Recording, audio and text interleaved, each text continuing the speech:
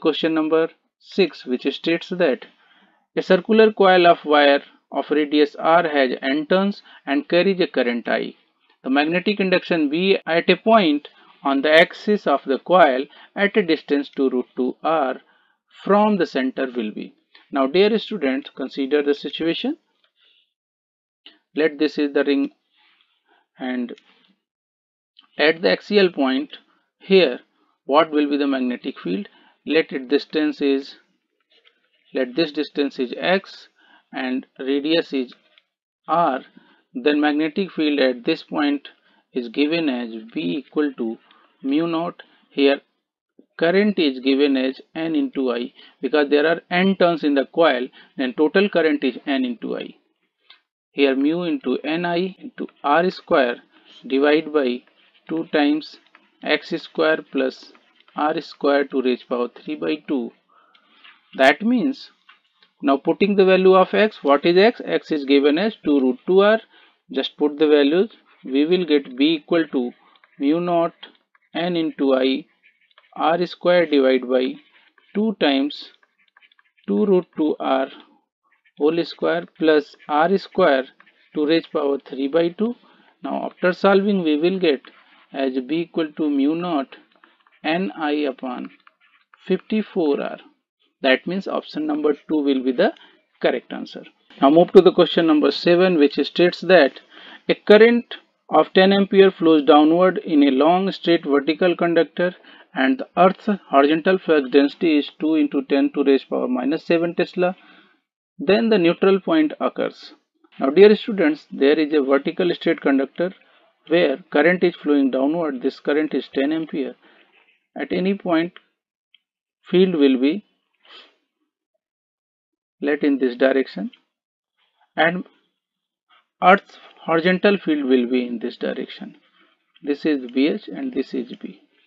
If there is a neutral point, then B will be equal to BH. Now B will be equal to mu naught into I divided by 2 pi into R. That is equal to BH, that is 2 into 10 to raise power minus 7. Now putting the value mu naught upon 2 pi, that is 2 into 10 power minus 7 into I, that is 10 divided by R, and that is equal to 2 into 10 to raise power minus 7. After solving, we will get R equal to 10 meter from the wire. Hence option number 2 will be the correct answer. Now move to the question number 8, which states that two concentric circular coil A and B have radii 25 cm and 15 cm and carrying currents 10 ampere and 15 ampere respectively.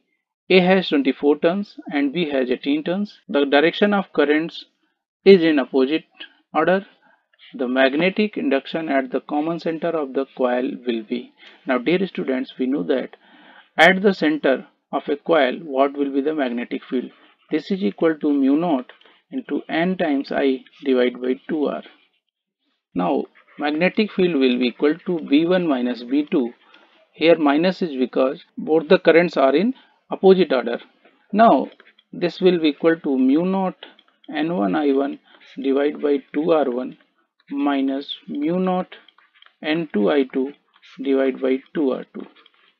Now putting the values, this will be mu naught N1 is 24 into I1 is 10 divided by 2 into R1 is 0.25 minus mu naught into N2, that is equal to 18 into I2, that is 15 ampere divided by 2R1, that is 0.15.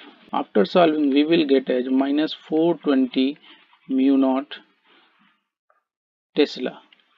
Now this minus shows the direction only. Here option number 4 will be the correct magnitude for the given situation.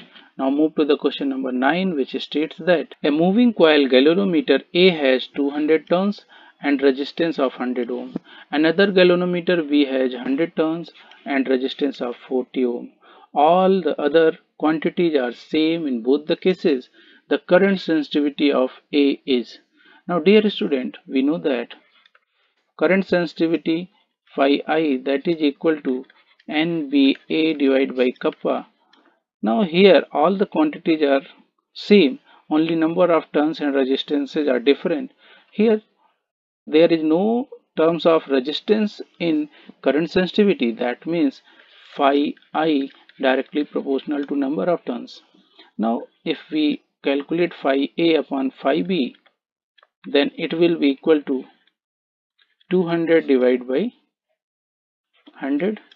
That means phi A, that is equal to 2 times of phi B.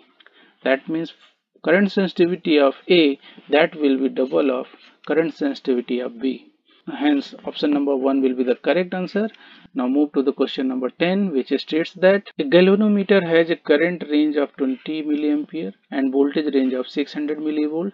To convert this galvanometer into a meter of range 10 ampere, the shunt resistance required is nearly. Now dear students, we know that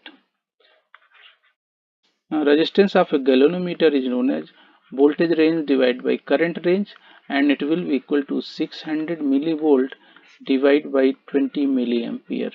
Now it will come out to be 30 ohm.